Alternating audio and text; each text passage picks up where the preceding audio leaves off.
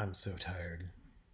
This whole teaching from home thing, I'm just like making videos all day, every day. So, how do I unwind? By making a Romichael video. Sure, why not? Bloop boop boo. Bloop doop doo. Bloop doop da boo. Alright, hi everybody. Today, finally giving you our official Final Fantasy VII review. Rameen isn't actually joining me for this. We did the playthrough review together months ago, and he also played the remake demo. I didn't, but he feels like he's sort of Final Fantasy VII'd out, which I understand, totally fine. But he did still participate in the making of this video. He filled out our score sheet. I have his thoughts from the playthrough reviews, and our opinions are really pretty close on just about everything to do with this game. So I thought, okay, no problem. I have all this information ready to go. I can throw together this really quick video review. I have 11 pages of notes.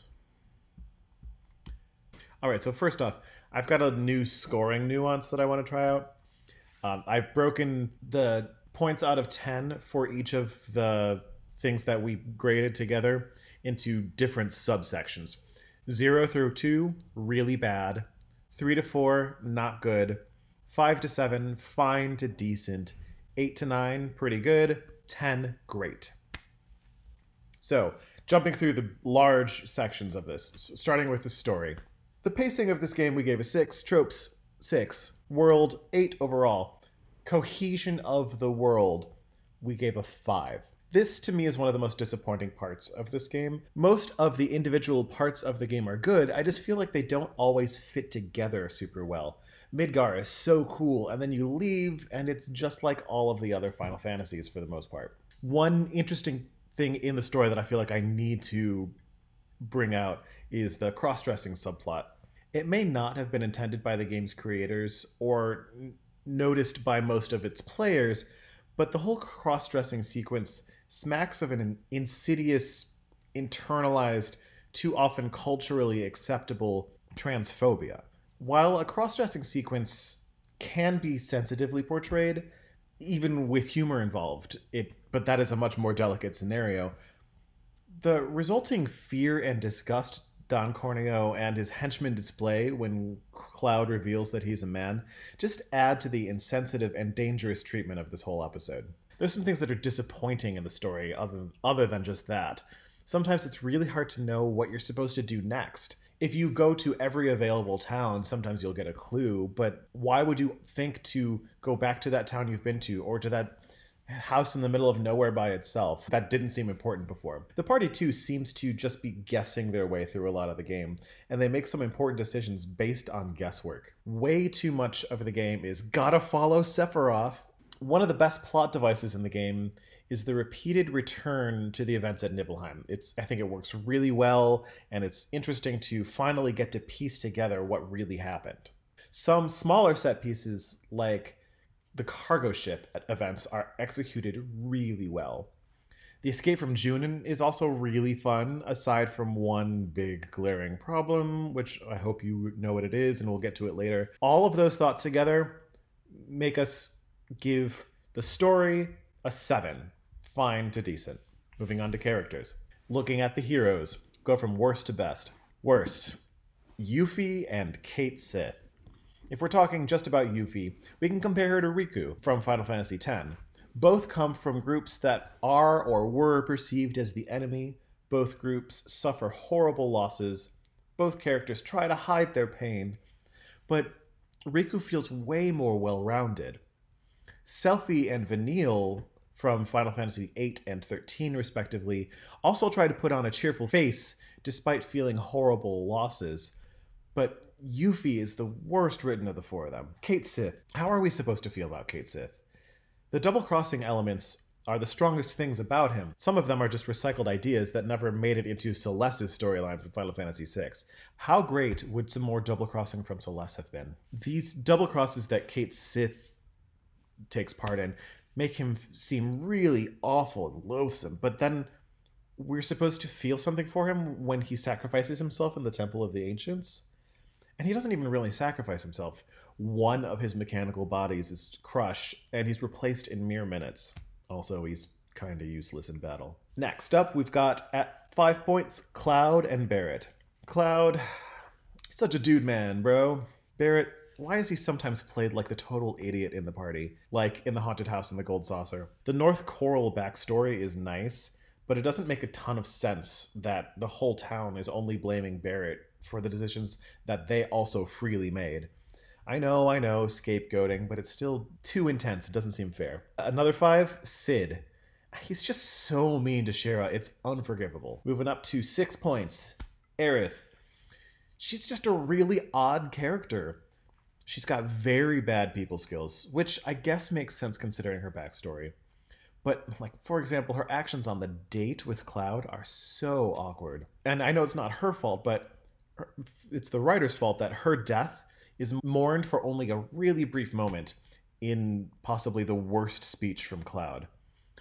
And then she seems to be just kind of forgotten for most of the rest of the story. When the party thinks that Cloud is dead, he's grieved way more than Aerith is grieved. Moving up, 7 points, Vincent.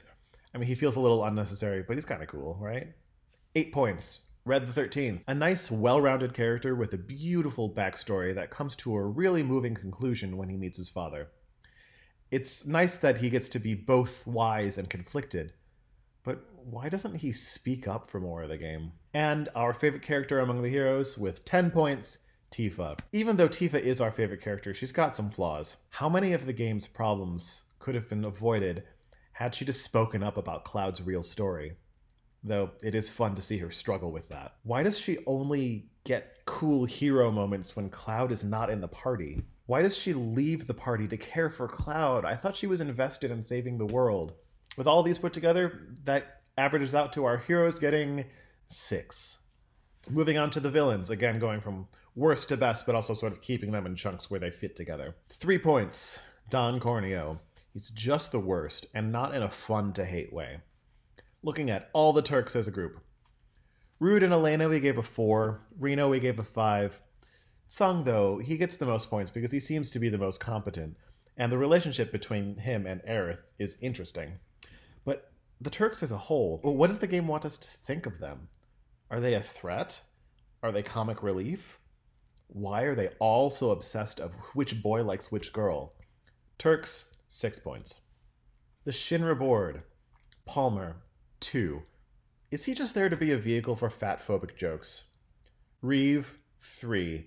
I mean, I know he's canned pretty early in the game, and he actually is Kate Sith, and he's just such a confusing character, but Heidegger, 6.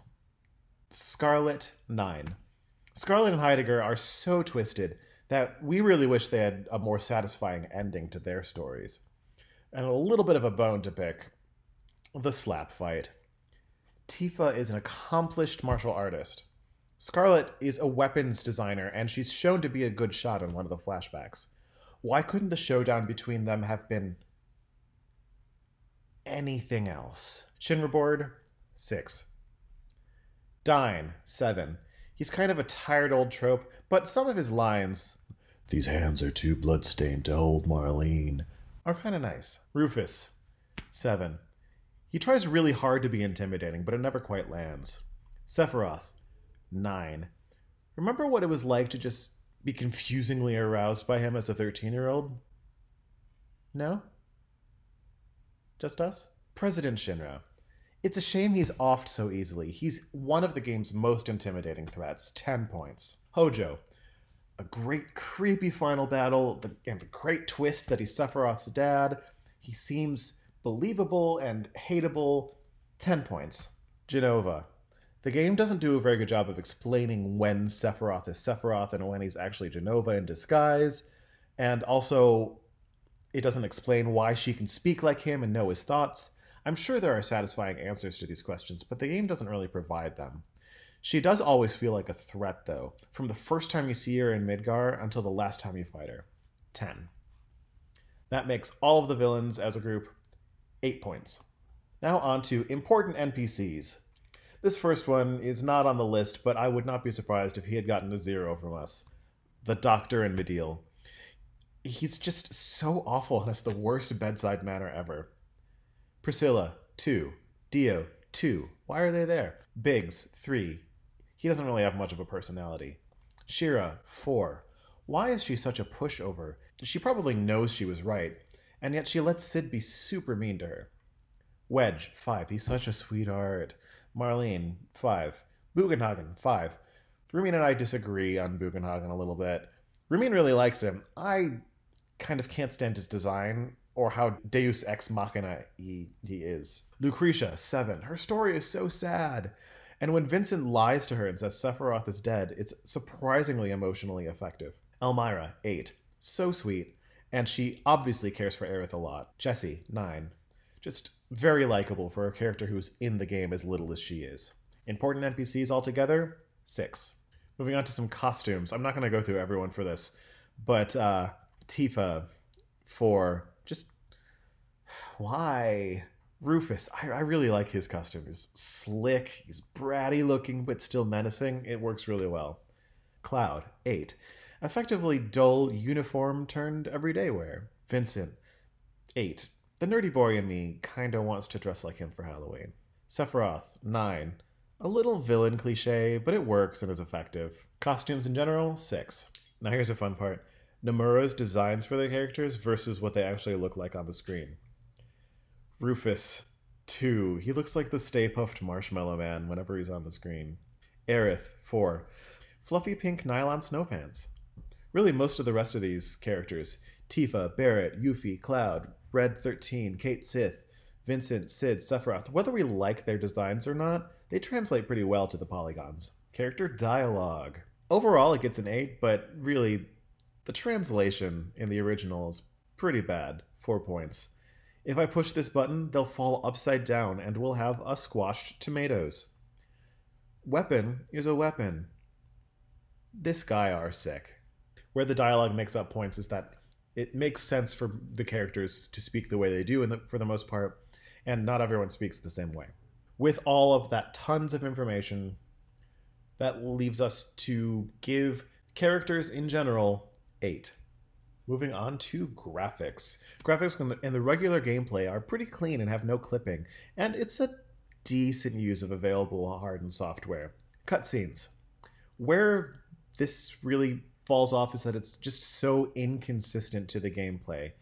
Glaringly different. Distractingly so. However, it is a pretty good use of available hardened software. When it's good, anything with Sephiroth, the motorcycle clip, most of the weapon stuff, other than Weapon's eyes. When it's bad, Tifa and Cloud falling into the live stream. What was that? It looks so hilarious, and it shouldn't. Though the pre-rendered backgrounds tend to be beautiful, the blocky polygon characters end up looking even more awkward against them. There are quite a few screens in the game where it's incredibly difficult to tell what you can or can't walk on. Although, to the graphics' favor, any effects used to convey a dreamlike state are pretty effective in this game. All this overall, we gave graphics 8. Design. It's pretty interesting and original, but it's not super consistent. There are some towns that look really cool, like Midgar, Cosmo Canyon, especially Bugenhagen's little planetarium. And there's some standout dungeons, too, like the Northern Crater, the Underwater Reactor, the Forgotten City, and Great Glacier. Where the design really shines is in the monsters and the transportation. More on transportation later, but overall, design 8. Sound. The music. I mean, it's Uematsu. It's not going to be bad. Some highlights. Everything in the Northern Crater, especially One-Winged Angel, but it's no Dancing Mad. The opening music and every time it reappears is really good. Every world map theme in the game is excellent. The Forgotten Capital, Genova's battle theme, Costa del Sol, everything in Midgar, the battle theme at first until you hear it too many times by the end of the game. Those are all pretty great. There's some bad music, though, like the music in Cosmo Canyon. It's a little appropriating. The Junin marching music, it just goes on for so long. Gold Saucer, I know it's supposed to be obnoxious, but does it have to be that obnoxious? All in all, the music, we gave an 8. Sound effects, 7, they're fine. Which gives sound overall an 8. Gameplay, map movement. moving around the world map is nice. It's a 10. It's lovely. Through the towns and dungeons, it can be a little annoying sometimes with the aforementioned not being able to always tell what you can or can't walk on thing. But my favorite thing of the game is all of the different transportation methods you get. The buggy is so fun. 10. Tiny Bronco, 10. These two limited transportation options are handled more effectively in this game than in many other Final Fantasy games. It makes sense why we have the vehicles that we do and when we have them, and it makes sense why they can't take us everywhere. Plus, they're kind of fun to pilot. And the Highwind, also a 10. The highlight of flying around to the Highwind is chasing around Ultima Weapon on the world map. The battles, 10. It's an appropriate amount of random battles, and you have to do the appropriate amount of grinding. Not too much, not too little, just right. The summons feel like they're a bit much. You get new ones so quickly that the old ones rapidly become useless. The animations just get so long by the end of the game. And how many planet-destroying dragons do we really need? Moving on to minigames. Final Fantasy VII's minigames. Let's go from worst to best. Sector 5 church rolling barrels, arm wrestling, basketball, wonder catcher, snowboarding. All 2. Marching in Junin, Mog House, shooting coaster, all 3. 3D Battler, 4. Squats at the gym, running past the guards at Shinra headquarters, Fort Condor, CPR, saluting in Junin, chocobo racing, excavation at Bone Village, and the submarine, which is surprisingly tolerable even if it's incredibly confusing the first time you play. All 6. The Sector 5 reactor button pushing, and the motorcycle, 7.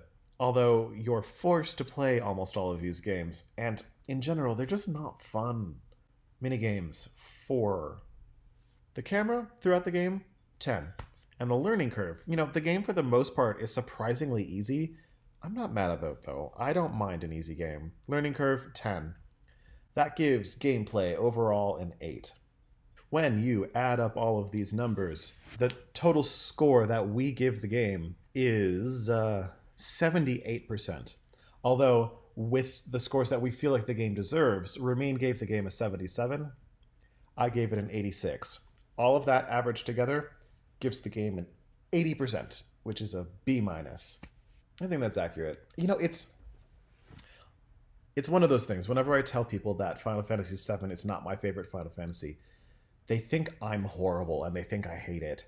I don't hate this game. I think it's pretty good, and Rameen feels the same way. It's just not our favorite. Not our favorite doesn't mean you hate something.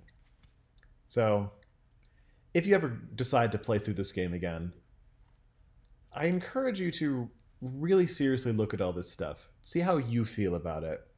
If you still feel the way you did when you first played it, that's great. I'm happy for you. If you don't, that's also good. You could like it more, you could like it less. Actually, when Rameen and I just played through it again, I liked it more than I thought I did. Still not my favorite, though. Anyway, thanks for watching, and you're such a great person to be confined in a small space with for months at a time.